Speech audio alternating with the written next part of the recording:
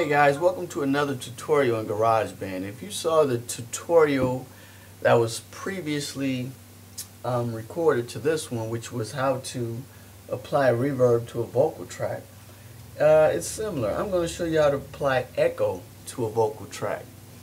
And I already have the track pulled up here. Let's play it.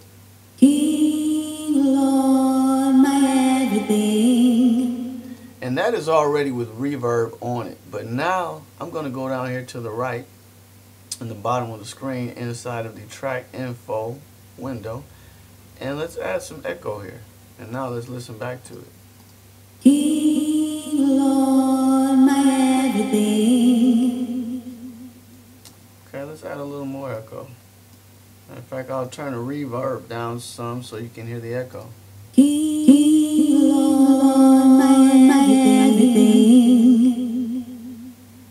And that is how you add echo to your vocal tracks in GarageBand. Alright guys, thanks for watching. Make sure to subscribe.